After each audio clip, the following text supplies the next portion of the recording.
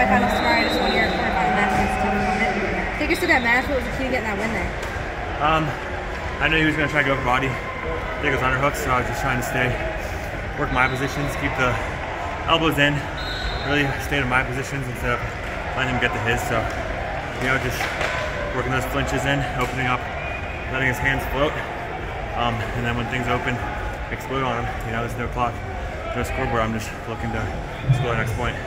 Yeah, number one seed coming into this tournament, defending national champion. Do you think, you had a little bit of a target on your back? Guys approach wrestling differently at all, or feels the same? They probably try to. I'm pretty consistent in my spots and stuff, so I just like to wrestle my match. Doesn't matter who's not up against me. I work to my spots, get to my attacks and finishes, so that's the plan every time, no matter who it is. Making it back to All-American status again, wrestling on the final day of the collegiate wrestling season. What's it mean to just be wrestling on that final day of the season, going for a title or a chance to make it to a title match and a title? Feels great.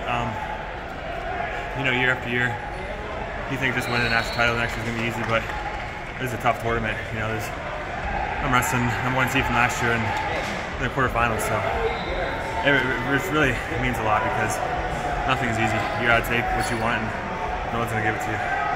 Awesome. Mindset going into tomorrow? Same thing. Work to my positions, like I said. It doesn't matter who I'm wrestling. It doesn't matter if it's quarterfinal, semifinal. It's just in practice. It's the same mentality. I wrestle the same.